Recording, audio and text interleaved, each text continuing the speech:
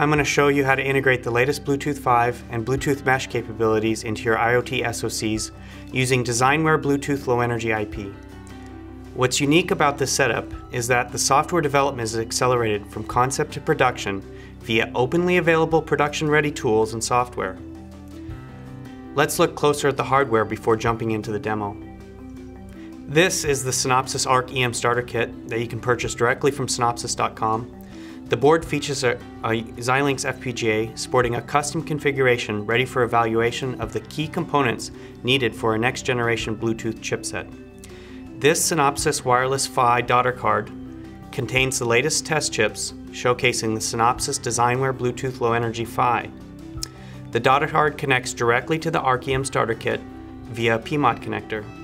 The Adafruit 9D OF sensor board includes a magnetometer, gyroscope, accelerometer, and temperature sensor, and can also be purchased online. A custom bit file was downloaded to the FPGA within the EM Starter Kit that includes a Synopsys DesignWare EM processor, Bluetooth Low Energy link layer, and several serial peripherals from the Synopsys DesignWare library. Other items on the starter kit include options for memory expansions via an SD card and several PMOD connectors for other daughter cards for expansion to ADCs, such as those offered from Synopsys. Now let's take a look at the software components enabling these evaluations of the latest Bluetooth Low Energy technologies. The demo is shown via the Minute Sensor app available on a tablet. This shows streaming data of the linear accelerator on the Adafruit sensor board. Through our partner at Runtime.io, we support the open source Bluetooth Low Energy stack called NIM-BLE. The Runtime RTOS Minute, also open source, enables automatic service discovery through the Open Connectivity Foundation's OIC 1.1, a sensor framework to allow developers to easily subscribe to data feeds and robust security, including a secure bootloader. The demo was developed via Arc, GCC, and GNU development tools, all available as open source as well. Now to the demo itself.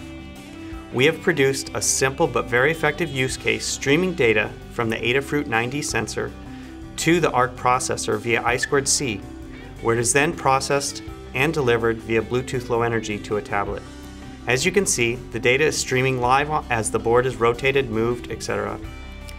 The data is streamed at 2 megabits per second, fully up to date with the latest Bluetooth 5 capabilities. The Bluetooth Low Energy software stack in RTOS showcases professional level functionality with free and open source software.